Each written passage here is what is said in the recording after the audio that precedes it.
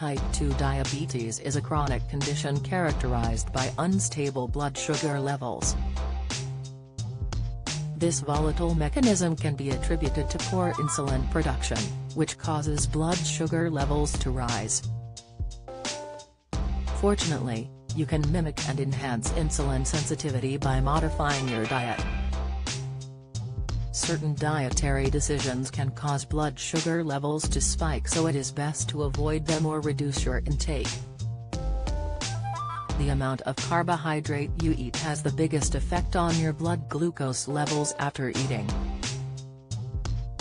Fruit is generally a safer bet. A portion of fruit, such as a medium apple, generally contains about 15 to 20 grams carbs. In contrast, a chocolate muffin has 55 grams carbs and a 500 milliliters ordinary fizzy drink has 54 grams carbs. Diabetes signs in your feet. The 14 symptoms to watch out for. However, some people find that it is easy to overdo the dried fruit, warns Diabetes UK.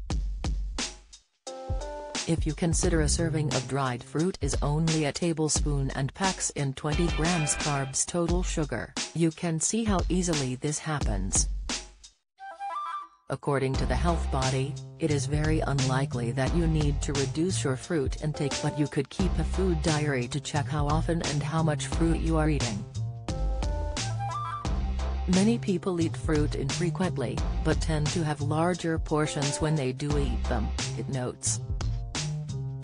How to live longer, the diet linked to disease-free life expectancy, tips high blood pressure, the superior herb to lower BP, advice high cholesterol, the smelly symptom, inside general rules to lower blood sugar following the glycemic index, GI, can help you to steer clear of the worst carbs. GI is a framework device that tells us how quickly the food we eat raises blood glucose levels. Foods with a higher GI release glucose more quickly than foods with a lower GI, which release glucose slowly and steadily. If you're concerned about your sugar levels, go for low GI food like meat, eggs and seafood. When it comes to carbs, choose vegetables, fruit, whole grains, sweet potatoes and pulses, which also have low GI ratings. Additional tips: exercise is also integral to blood sugar control. Physical exercise helps lower your blood sugar level. You should aim for 2.5 hours of activity a week, advises the NHS. According to the health body, you can be active anywhere as long as what you're doing gets you out of breath. This could be fast walking, climbing stairs, doing more strenuous housework or gardening. Type 2 diabetes, symptoms to spot. Many people have type 2 diabetes without realizing. This is because symptoms do not necessarily make you feel unwell.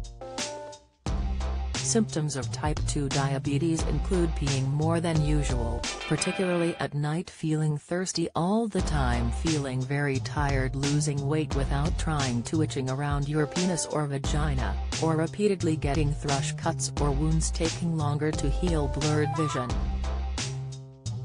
Related articles: Diabetes type 2, the deadly sign of high blood sugar on your foot. Diabetes type 2, severe pain on a certain body part may be a sign. 6 celebrities you didn't know have diabetes, symptoms and causes.